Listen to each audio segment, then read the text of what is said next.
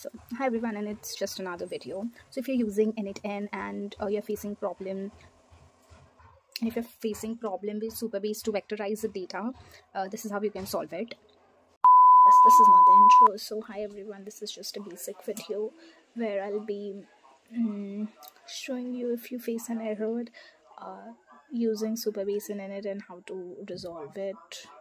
It's a very basic thing. Okay. So as you can see in the screen, everything works properly, chunking and everything, but there's a problem in Supabase. It shows,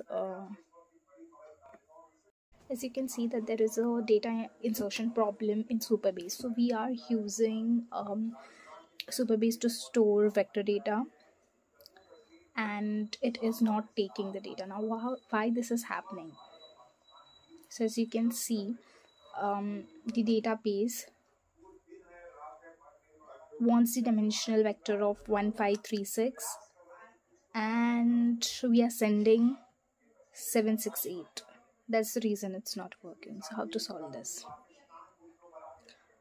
So while setting up this database, we use the default we created a default database which n8n gave, and it was for OpenAI models. So basically the default dimensionality for OpenAI model is 1536, but as here we are using Google's text embedding 003, its dimensionality is 768. So what we need to do is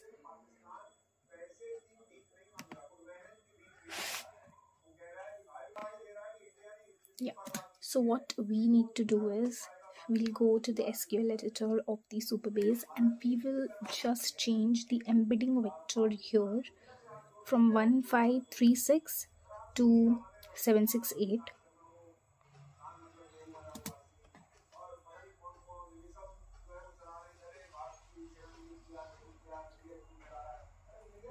Or you can change it, or you can. So there are two things which you can do. First is to completely drop the extension vector and all its dependencies and create a new extension vector where you will keep the dimensionality of vector,